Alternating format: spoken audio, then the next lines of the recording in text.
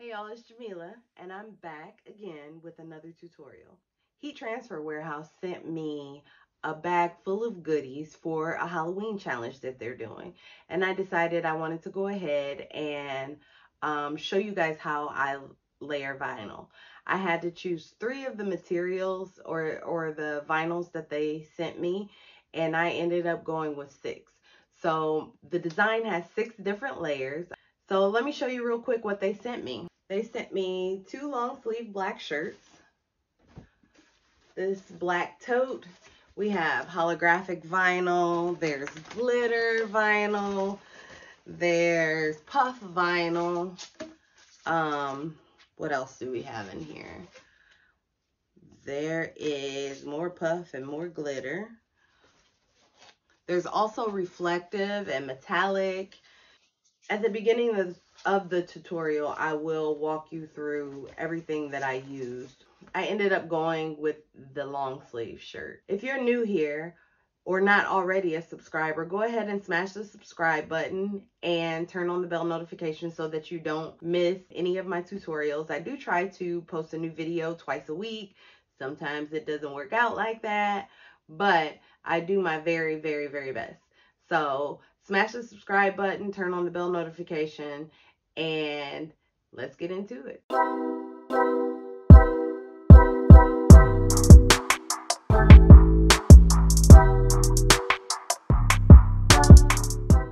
I have 6 vinyls here. I have a purple or Easy Weed Wicked Purple, Walla Cut Puff Neon Orange, Easy Weed Glow, Siser, however you say it, Siser Easy Weed Matte Moss Green, Siser Easy Weed Orange, and the Siser Holographic Fire Fillet Pearl. And I decided to put that on the black shirt. So anytime I layer vinyl, I like to layer the design first, and I'll show you how I do that. So in this step of layering, you start with your bottom most and work your way up the way you're going to layer them on your shirt or whatever you're putting the layered design on. And you just keep going until you have all of your layers down on your design. The reason why I do this, the fold, is so that I can line them up and make sure that they're centered. It won't matter later. And I may or may not have said this, but I do this to make it a little bit easier to place and to see where I want my design to go when I get ready to put it on the shirt. And also layering it, at least for me, before you get ready to press it is a good way, a good trial run. Just to kind of see how everything is going to look and, you know, if it's going to fit where you need it to fit. So that's why I do that. I'm sure most people don't take this much time to do this, but I like to make sure that everything is going to align correctly on whatever I am working on. So now we're going to get ready to press the shirt. And that's everything except for we have this puff here that goes above and below the design. Now each of these materials that I've chosen all have a different heat temp and a different amount of time. So I am actually going to start with, obviously, my Easy Weed, my bottommost layer. But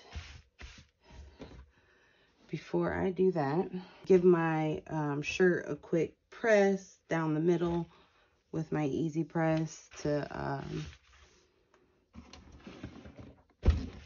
just so that when I get ready to lay everything, I can find the center pretty easily. And I'm not sure if you can see that, but it just leaves a line down the center of your shirt. Now, before I start pressing, I'm actually going to go ahead and lay everything out again, just to see where I want to put everything. Now, I usually go 3 to 4 fingers down, and that's far enough, but normally, but I want to make it go down just a little bit more. And the puff vinyl is actually going to be the last, very last layer I put on. All right, so everything's perfect. Now, I'm going to fill up everything except for my cauldron. And I'm not going to press this for the full amount of time. I just want to press this enough for it to sit on the shirt. And then I actually let the shirt cool a bit, and I'm just going to continue that same method that I started with.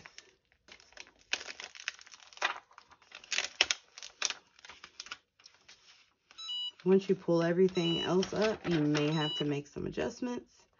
Go ahead and do that.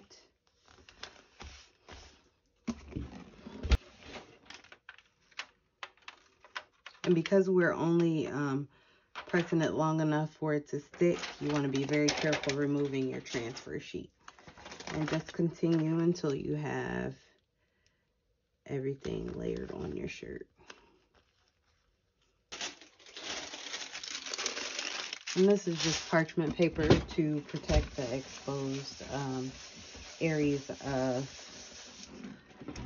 my vinyl. You just give it a quick press, let it cool for a couple seconds, and then pull it back. Just remember that this is not completely adhered at the moment.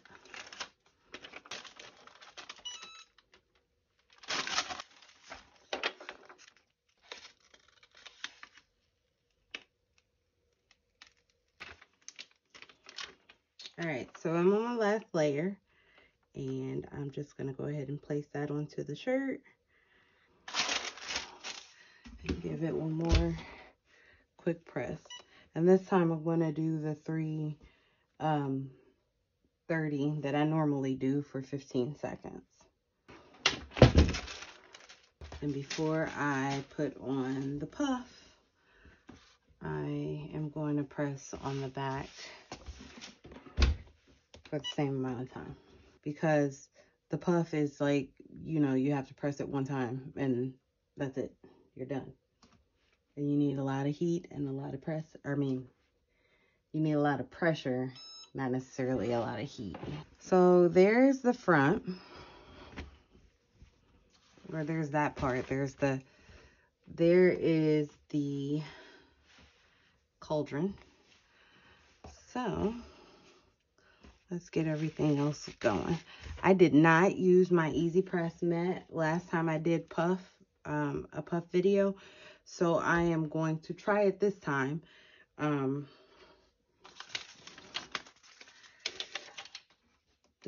The temperature for this is 275, and you need like 10 seconds. So I'm going to go ahead and lower the temperature on my Easy Press and get this lined up on my shirt.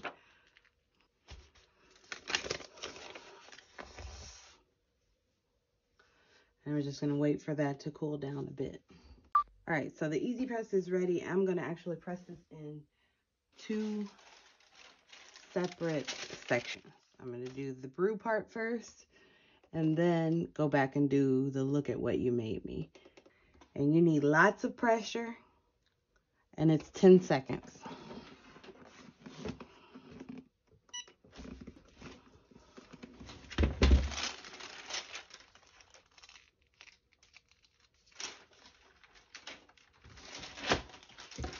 And I'm actually to flip to do the other side. Same thing. All your body weight for 10 seconds.